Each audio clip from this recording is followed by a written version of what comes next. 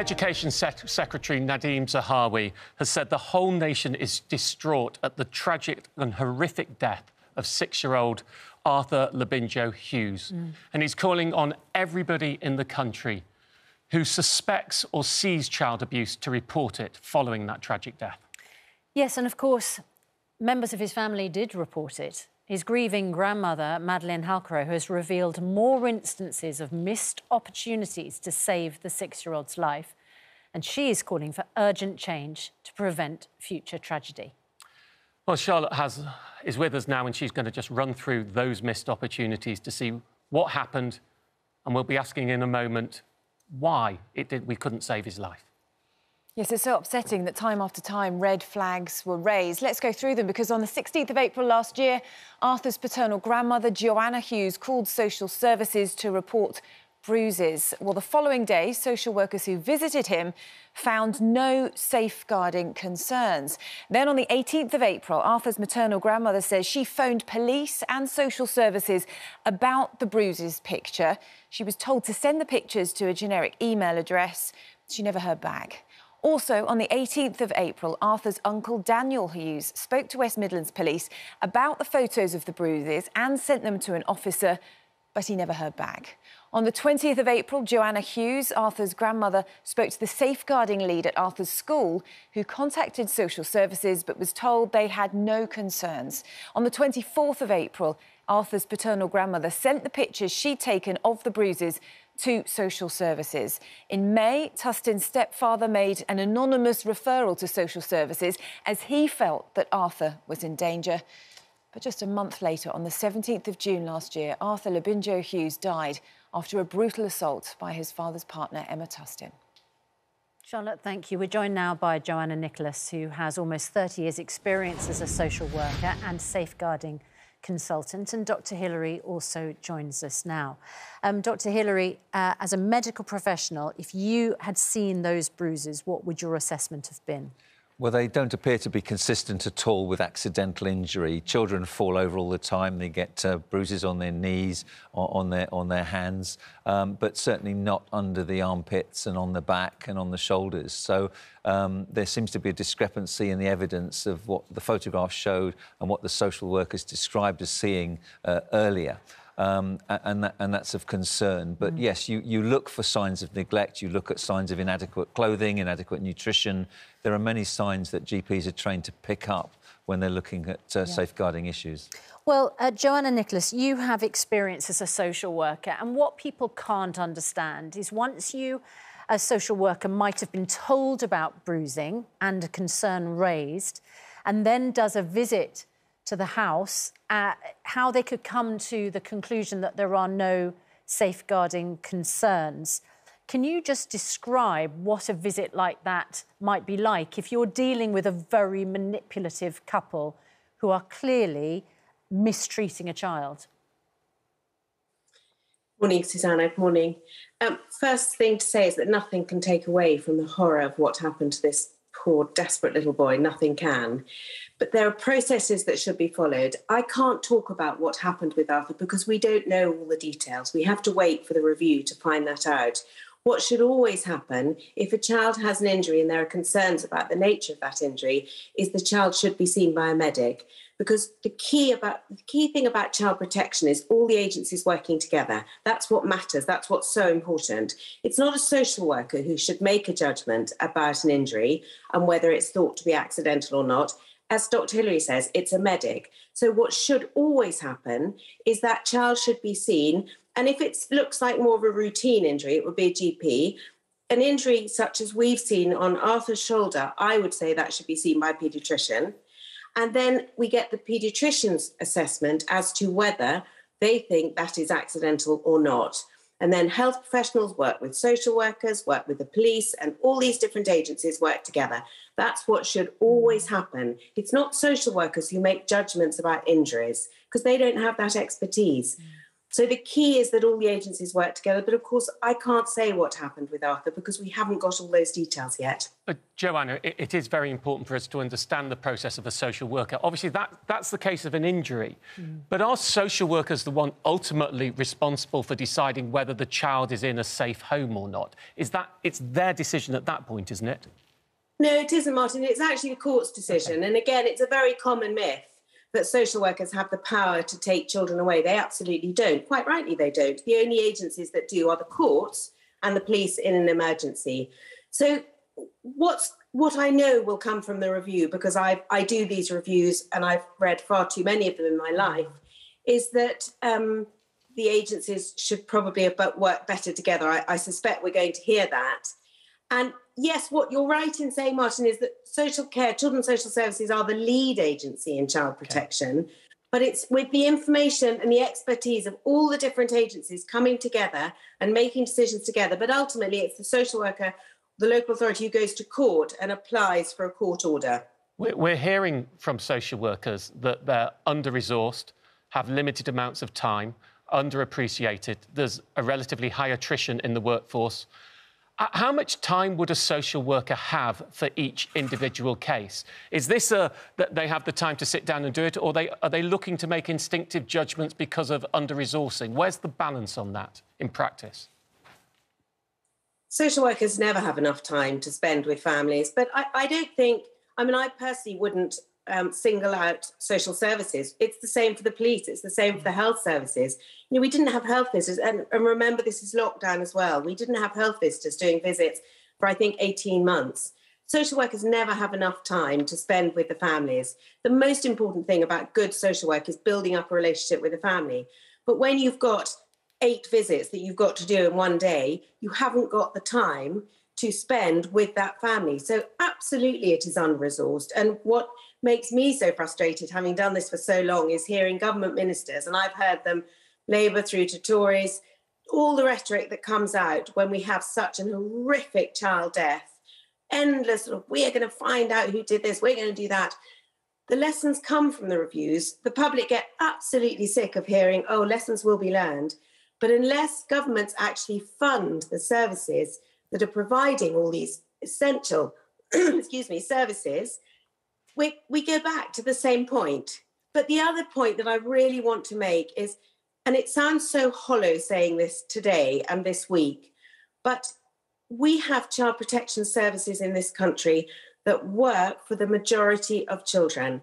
It's awful to say that today, particularly when Charlotte's just run through all those terrible things about this little boy.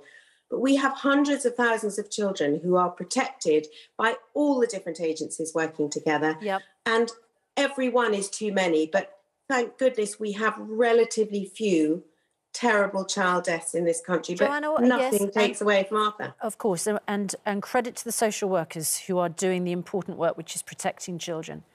But in this case, I think people watching the videos, and many people have not been able to watch the videos of poor little Arthur, cannot understand, and perhaps you as an experienced social worker can explain how it is not... how a social worker cannot, once they've been told there are concerns by a member or members of the family, why they're not going in to the house, removing the child and saying, we have been told of concerns about this child, we're going to work out what to do to make him safe before we're sure that he can be with you. Why is it not... I know why it's not that simple, but I think a lot of people would think, why isn't it that simple? Because if that child had been taken out of that home, frankly, Joanna, we can all agree he would not have died. Susanna, as you know, first of all, social workers don't have the power to do that, quite rightly. So they can't do that. OK, Secondly, why should they call the police immediately once that concern has been... I mean, we're looking at a situation here, Joanna, where a 6-year-old boy was tortured over a period of months and died at the hands of those who were trying to protect him. And as you've already said, the report, we know what the report will say. The report will say agencies need to work better together to make sure this doesn't happen again. Because it's said it in so many other reports in the past. Why can social workers not be given more powers to do what they needed to do in this situation? Because what social workers and all the other agencies are doing is assessing risk. I've been on your programme before where a child has been removed by the court and it's found that actually that injury, what was thought to be an injury, was an inherent medical condition. And then social workers are slammed for getting it wrong. They're slammed for doing one thing, they're slammed for doing the other. Although, again, as I say, it's the courts or the police that make the decision. And they are assessing risk every day. It's so easy to be wise with hindsight. We've seen so much horrific footage and images of this little boy. It's so easy to look at them and think, well, of course they should have taken him away. When you are that social worker doing that visit on that day, you've got 10, 15 minutes there, however long it is. You're on the doorstep possibly because of COVID, and you are making an assessment. You are not always going to get it right. Neither are the police, neither are health professionals, neither are schools. We are fallible. We are human beings. Yes, social workers have training, police, health, education, everybody has training, but sometimes individuals are going to get it wrong. And as you alluded to earlier, I think, Martin, sometimes we are working with parents who are very, very cunning and manipulative. And what training are social workers given? We've seen that manipulation on camera, because we've seen that couple lie to the police about what happened with little Arthur. What training are social workers given to see through that lying? They are given lots of training. However, if it was as simple as that, we would have, look at the police's job when they're trying to ascertain whether somebody's committed a crime. If it was as easy as training, we would never have anybody, we'd have all the baddies in prison and nobody would doing any harm, because we would be able to work out straight away if somebody was doing wrong or not. And also, Susanna, just to your point about shouldn't Arthur have been removed and then work it all out? Yes. There have been so many cases in the past, and Dr. Healy will remember one from a long time ago, where exactly that used to be the process much more, that children would be removed and then the questions asked.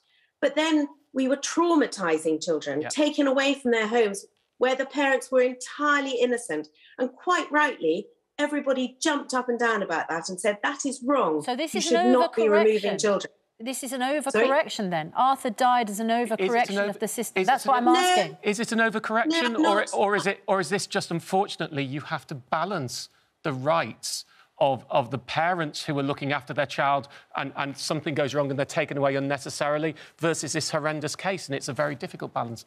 I'm sorry, I'm answering the question myself. I shouldn't. But Joanna? Yeah. Joanna?